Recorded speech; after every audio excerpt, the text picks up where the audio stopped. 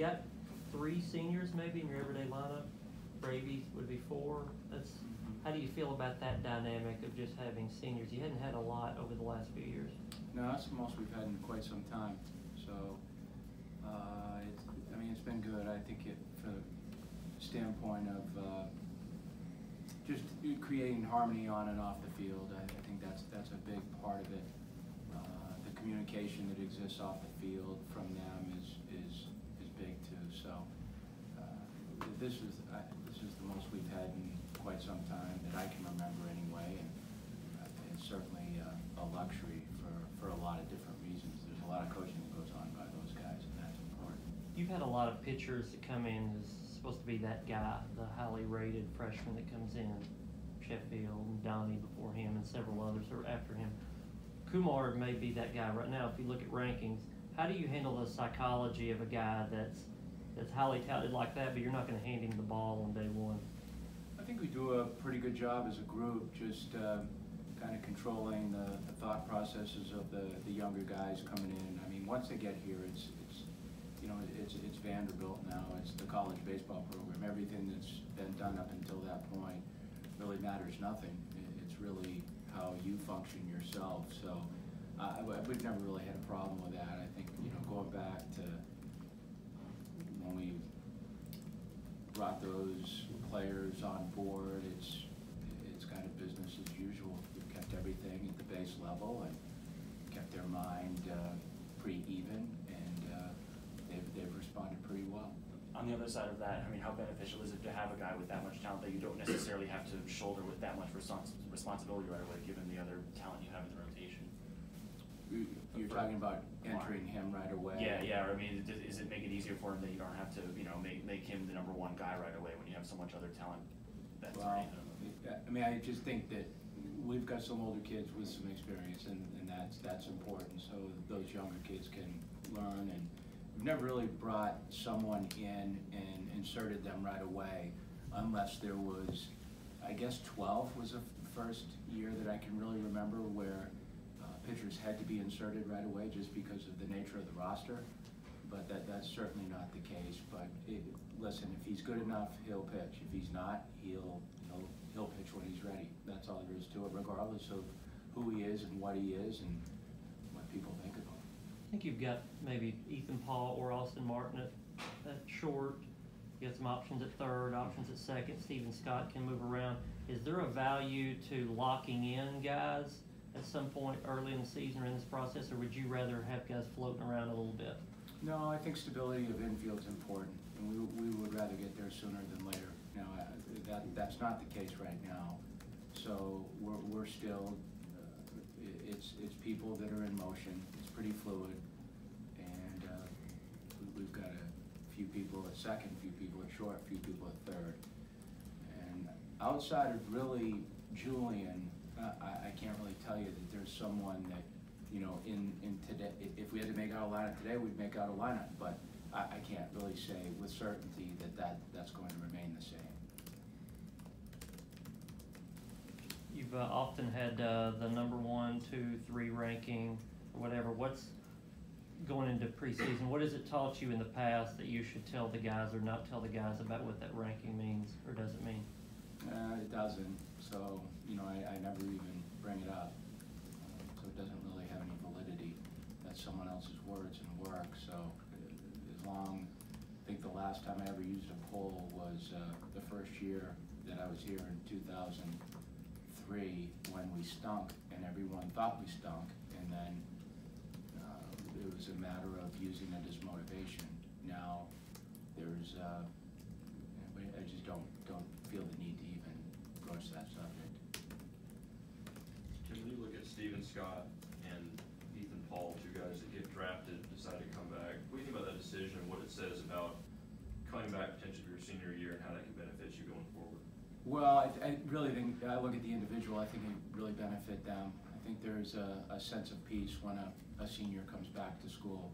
I think the toughest years to play at a place like Vanderbilt would be your freshman and junior year. Freshman year because it's new, junior year because of that year that everyone makes a big deal of.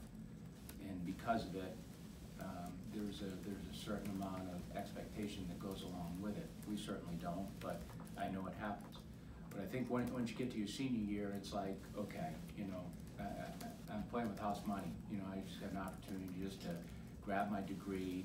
I know the lay of the land. I know how to communicate. Coach is going to expect a lot out of me, and I do.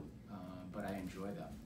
They're, you know, they're my favorites. I mean, I enjoy seniors. I do. I love everything about them because they're, for whatever reason, however they made the decision, they're committed to coming back and playing here, and I appreciate that. In addition to that, Coach, how much joy do you take in coaching a team like this that's mixed, that you have some of the young guys, but you have those veterans? Is this your favorite type of team to coach when you have that balance? You know, it does have balance. I mean, you have right through the classes. We're not bottom heavy, but we're not top heavy, and I think with the amount of seniors and juniors, it is a good sense of guys who had some experience. You can certainly see that in the pitching staff. If there's one area class-wise that depicts who we are, it's certainly the pitching staff, because from senior to freshman, we've got a nice balance of kids. But I think it is enjoyable because with that older group, it certainly helps us with the younger guys. There's a lot of communication that takes place, which we really enjoy from a coaching standpoint, for those players to be able to communicate thoughts to them, and that's it is taken well. What does that look like from the seniors? I mean, as you say, control the talk and the environment when they're away from the field house. Well, I don't know. I mean, I think because they've been around, they understand the organization, they understand the standards and values and the expectations, and they have a greater sense of what's expected away from the field. So I think conversations that tend to go in a negative direction, they have a way of ceasing. If they don't, your foundation is going to be broken. But those older players usually, as much contact as they can have with a freshman, because obviously on campus our freshmen live away, so it's tough to mingle together all the time. But now, since we're over the first term, there's a lot of teamsmanship going on. They're spending a lot of hours here because they can, but away from the field, I would figure that they're together, and the fact that those seniors can spend time with them and communicate with them and take care of them is good. I look at the fall, and everyone says, how was your fall? Everyone says good, because you know, you have really nothing to compare it to. But my way of looking at it is athletically, academically, and socially. And if those three areas are consistent, then you probably had a good fall. Academically, we were very good. Socially, we were good. Stayed out of trouble. No poor decisions. And then athletically, I mean, we were fine. We did what we needed to do on the field. What are you going to be looking for out of Jason Gonzalez this year as he kind of takes the next step forward in his development? Just for him to get better. That's it. Simple as that. Just get better.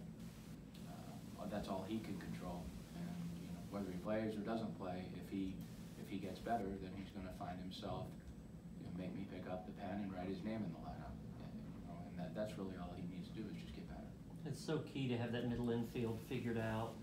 What are you looking to see that you said this worked for those two guys? Stability and consistency, which is the ability to contain the baseball and catch it. I think before you can throw it, you have to catch it. And the one thing that you saw was, you know, you had a kid last year that caught everything. No one was hit to him. It was almost like you were going 6-3 in the scorebook before you even looked up, because you just assumed that he was going to make the play. And you're not gonna get kids like that every year. But at the same time, if you get consistent players who just catch the ball and can redirect it with body control, then that's really what our goal is, and do it on a consistent basis. That's really all we're looking for. So is it as short as that Ethan or Austin? Is that the only two? Yeah, well, you've got those two. You've got, you know, Jason Gonzalez. You got Harry Ray. You've got Sterling Hayes. So there's a lot of pieces. Bring back your entire weekend rotation this year. Are you anticipating any changes to rotation of Rayview Fellows and Hickman? I don't know if that's our rotation. You know, those were the 3 last year, so, I don't know, we'll put the best 5 guys out there in week 1, because that will be the amount of games, but, you know, in the first game, whoever is the most consistent person. And, you know, Drake's been consistent, Raby's been consistent, Hickman was a young kid, but he pitched well in spots, but we'll just have to see. There's a lot of competition right there right now. So you don't, in terms of like a quarterback, you don't, with a starting pitcher, you don't believe it's a position to lose, so to speak, a position to lose or position to gain. Do you believe in that?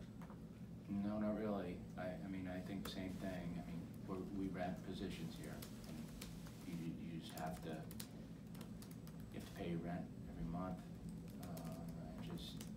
That's how you get on the field. There's no expectation of, okay, this happened before, so I'm going to be here. The guys don't think like that. They know. Do you view the MLB4 event as an opportunity to prepare the team for tournament environments later in the season? I guess it could. Since we've never played in it before, I just not sure what to expect, but I like the fact that it's good competition from what I understand. And yeah, it's just good to go on the road and play someone else and take the entire team with us. There's not a roster limit, so that makes it, from a coaching perspective, it's good to include everyone. That's important.